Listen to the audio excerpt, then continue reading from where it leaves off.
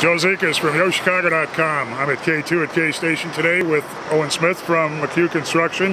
Bring me up to speed. Where are we at and where are we headed?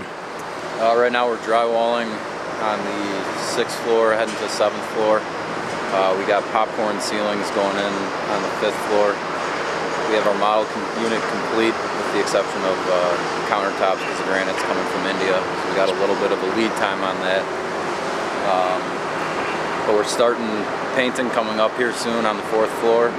We just jumped a tower crane because we had to tie it in on 26 and threw in 4 more sections. So that's as high as it's going to go until we complete the project. How has the heat been affecting you this summer?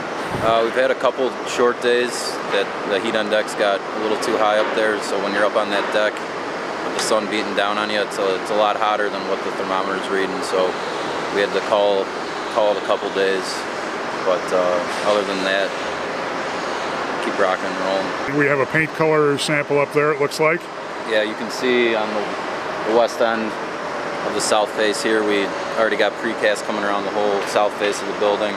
And there's 3 paint colors up there to try to match the exterior paint to the precast. Anything you're surprised about, especially pleased about, the way the job's going? We're going pretty quick, and we'll be done before we know it. So it's really nice to be on schedule. I won't say we're ahead of schedule because you're never ahead of schedule.